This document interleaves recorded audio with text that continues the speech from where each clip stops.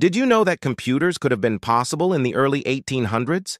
Yes, you heard me right.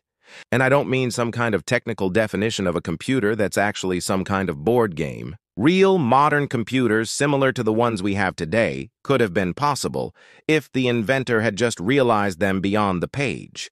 Charles Babbage, an English mathematician and inventor, designed the first concepts of a digital programmable computer.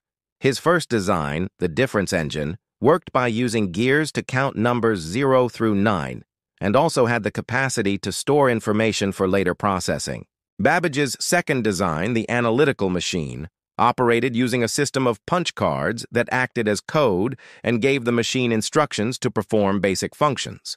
However, these machines were never built, at least not by Babbage, as all design and production of these machines came to an abrupt halt in 1833. Babbage died in 1871, nearly 70 years before his concepts were realized. Computers built in the late 60s operated similarly to the analytical machine, and they took up entire rooms to operate. These computers were used to send the first astronauts to space and even to the moon.